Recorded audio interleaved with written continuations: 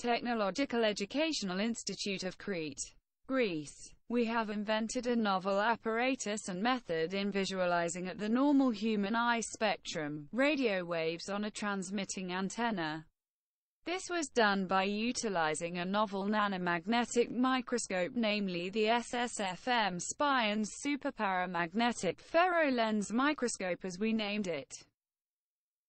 We succeeded to record the first time ever video of an electromagnetic wave footprint on a transmitting antenna's dipolar magnetic field. In short, a magnetic wave.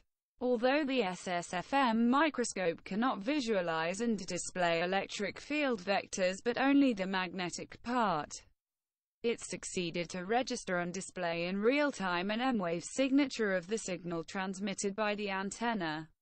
Specifically, a periodic sinusoidal transverse ripple effect was observed upon the surface areas, up and down surface, of the antenna's magnetic field center, i.e. black strip in the middle of antenna, projected clearly by its dynamic dipolar field, i.e. red halo surrounding the center field, due to mainly its envelope amplitude fluctuations, manifested in the ferrofluid, we speculate, as quantum effect phonons, or else called as ripple-ons by Rosansweig al., or ferrofluid flows in AC and traveling wave magnetic fields by Marcus-Arne al., and warrants further investigation.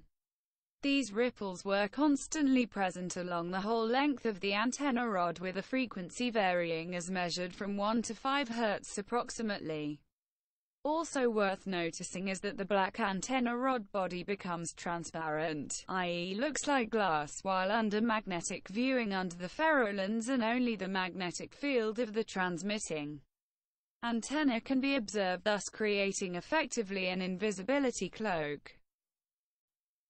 A paper was also published at the Journal of Magnetism and Magnetic Materials. Look for more info at the downlinks at the description section of this video.